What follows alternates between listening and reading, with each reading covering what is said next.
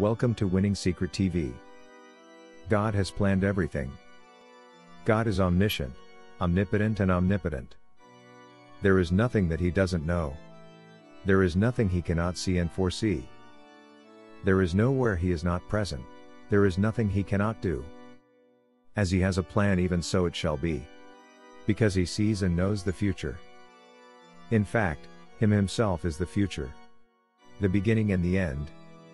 Revelation 1:8. I am Alpha and Omega, the beginning and the end, saith the Lord, which is, and which was, and which is to come, the Almighty. Nothing ever comes suddenly to God. God has made all things according to His plans and purposes. Both good and bad are all preordained for the accomplishment of certain predetermined ends. That is why we see a kind of streamline in virtually every creation. Everything by divine ordering has been made, for the accomplishment of specific or predetermined purposes, and has been designed, embedded, or gifted with both external and internal mechanisms to achieve or actualize the preordained ends. Talking about preordination and structural formulation for the purpose. Talking about Jesus in Hebrew 10:7-7, the Bible says, Wherefore when He cometh into the world, He saith, Sacrifice and offering thou wouldest not, but a body hast thou prepared me, in burnt offerings and sacrifices for sin thou hast had no pleasure. Then said I, Lo, I come. In the volume of the book it is written of me, to do thy will, O God. Here the Bible makes it clear that even before the coming to the earth of a person, a prophecy was already been made, and even written about Him. We saw this, in the case of Jesus, that all about Him has been prophetically written. And His bodily design was made according to the purpose and prophecy He was coming to fulfill. He said that He comes according to the volume of the writings about Him. And that God has made Him a body, as is suitable for the mission He had come to accomplish. Incidentally, if you have not subscribed to our channel yet, you can subscribe now. You can simply do this by hopping over to YouTube and type on the search bar on YouTube, Winning Secret TV. Then you hit the search button to go to the channel. You will see the subscription button to subscribe immediately. Or click on the channel logo to see the entire channel. There you can also see the subscription button and subscribe, to not miss out on all the exciting videos that we post practically every week. Thank you very much. Alright. Whatever we see today, is all working or happening, for the purpose of the fulfillment, of some certain divine arrangement, or orchestration. John the Baptist says in John chapter 3 verse 27, Nothing comes to a person without divine orchestration or cause. John 3:27. John answered and said, A man can receive nothing, except it be given him from heaven. Here the scriptures through John, underscores that nothing just happens on its own, without spiritual arrangements, or predetermination. The only thing is that it wasn't always allotted, or allocated to any person or individual. Like in the case of Judas Iscariot. God didn't say it would be Judas Iscariot that would betray Jesus. But somewhat Judas Iscariot, through unchecked craving for money and inordinate ambition to outsmart others, made himself available for the fulfillment of the prophecy. Because God's word, prophecy, once released, goes in search of fulfillment in any available entity. This is captured in Isaiah 55:11.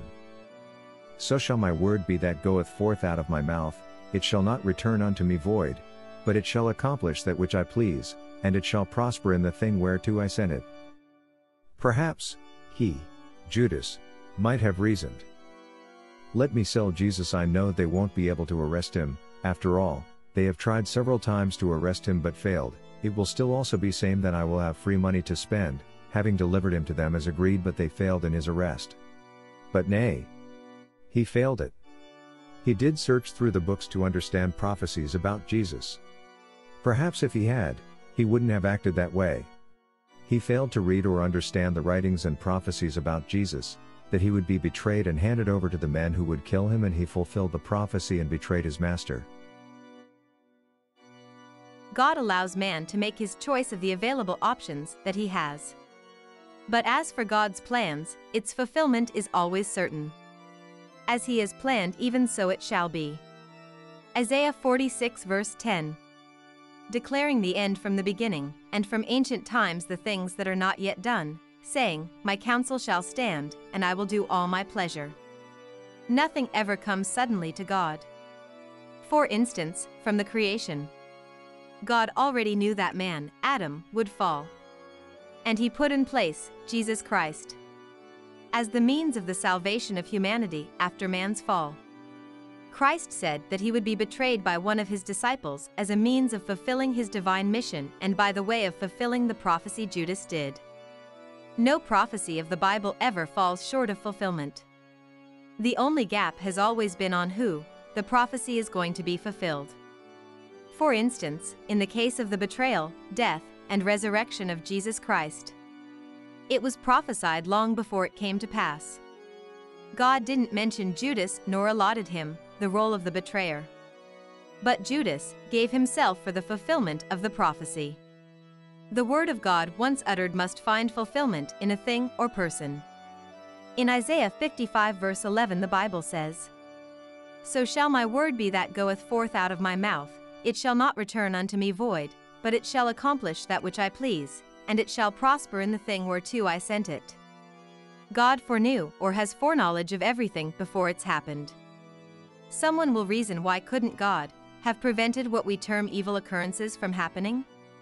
Well, God in his wisdom has character, integrity, and principles.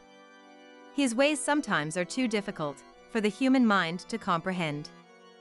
For instance, how could the ordinary mind comprehend that God would have had to kill his only begotten Son as a sacrifice to satisfy his demands for justice against sin, and his Son becoming a propitiation or sacrificial lamb for that purpose? For the purchase of man back from Satan. Ordinarily, one would have thought that God would beat Satan white and blue and even imprison him and redeem man back to himself. But his principle and integrity didn't allow him to do that. We saw through Psalms 138 that God magnifies his word above his name. Psalms 138 verse 2. I will worship toward thy holy temple, and praise thy name for thy loving kindness and for thy truth, for thou hast magnified thy word above all thy name. The integrity of God ensures that he keeps to his word and brings to pass whatever he says. Even God's word itself has inherent creative ability. That a thing has not happened is that God has not said it. If God, for instance, should address a male as female, the male instantly will turn to female. That is how powerful the word of God is. The good news, however, is that the plan of God for us is for good and not for evil. In Jeremiah chapter 29 verse 11 he says, For I know the thoughts that I think toward you, saith the Lord, thoughts of peace, and not of evil, to give you an expected end. And in 1 Corinthians chapter 2 verse 9, it says, But as it is written, I have not seen, nor ear heard, neither have entered into the heart of man, the things which God hath prepared for them that love him. So God's ordained plans for us are for good even beyond what we can imagine. All we need do is to love him to see these plans come to fulfillment in our lives. When we love God and are doing his wills and the odds or reverses seem to be the case, we shouldn't worry or be unduly alarmed. It must be working together for our manifestation. Romans chapter 8 verse 28 the Bible makes it clear that everything works together for our glory.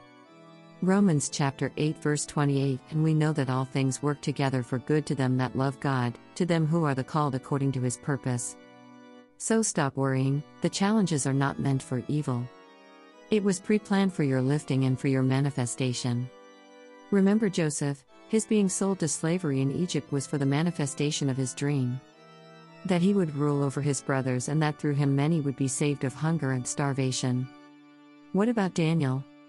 His casting into the den of the lion brought about the elevation and announcement of God as the only true God and also his recognition and reverence. What about our Christ, who through suffering and death brought salvation to humanity? The victory of Satan and was given a glorified name above every other name. that at the mention of it every knee bows and every tongue confesses that he is the Lord. Let us pray. Father, we thank you because your plans for us for good help us to keep faith with you. To be able to see those plans come to pass in our lives in Jesus' name. Amen. Thank you so much for taking the time to watch our video. We want to give you another interesting video to watch next. Also, our team would appreciate it if you could like this video, give it a thumbs up, and share it with your friends on social media. If you like this video, don't forget to subscribe to our channel, Winning Secret TV, to not miss out on other exciting videos that we post practically every week. Click on any of the videos you will see on the screen, carefully hand-picked for you to enjoy at the end of this video. Also, you may leave your comment or prayer requests in the comment box and we shall respond to you accordingly. God bless you.